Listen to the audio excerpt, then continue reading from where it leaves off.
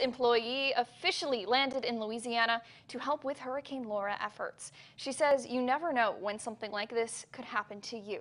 Local 44's Courtney Adelman joins us live right now with that story. Good morning, Courtney. Well, good morning, Abby. Yes, right now I'm standing inside the Burlington International Airport where I met up with Erica Fuller yesterday from the Red Cross on her way to Louisiana. Now, as many of you know, the Red Cross helps people during emergencies through volunteers and donors. Now, some of you have heard about Hurricane Laura. It was a Category 4 storm and it was deadly. Being able to help people and support them when they are in very vulnerable situations is something that really speaks to me, and I'm excited to be able to help. Hurricane Laura recently wreaked havoc across the coastline of Louisiana, leaving at least 14 people dead. The storm caused tens of thousands of people to evacuate, and nearly 300,000 people are still without power. It could be months before electricity is restored.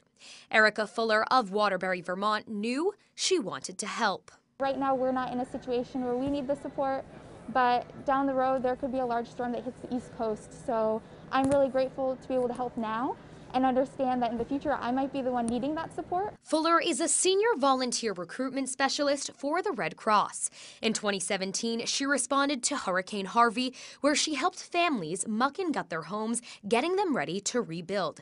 She says since then, she has been interested in giving back and sees the importance of it. There's so many people who have had their lives just turned upside down by the hurricanes and the wildfires that are happening in the world.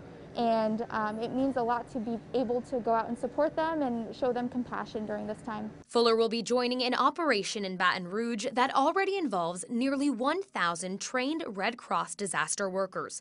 She will be supporting people who have been displaced and are currently in shelters.